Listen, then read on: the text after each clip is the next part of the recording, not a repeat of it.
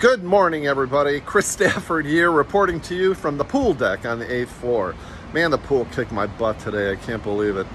But one of the things I was thinking about when I was swimming is how important it is to do one really simple, but sometimes very difficult thing. And that is to be successful in life. You have to develop a routine that you love doing, and you have to do that every single day. You know, there's really, quite honestly, I've talked to so many successful real estate agents, so many successful entrepreneurs. I can't tell you how strong of a routine these people have. There's nothing sexy or glamorous about not having a routine.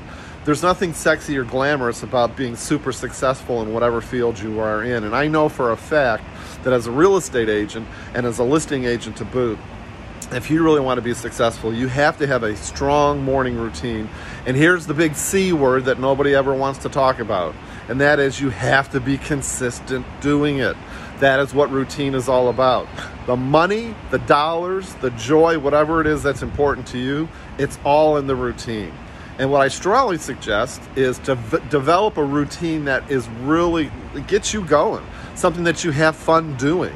I know a lot of times people say you should do this or you should do that. And you know what? Only you can decide what's the best routine as it relates to your meditation or prayer or working out or eating healthy or what time you get up, whatever. There's all kinds of great resources out there. But the key is get a routine that you love to do and keep doing it every single day.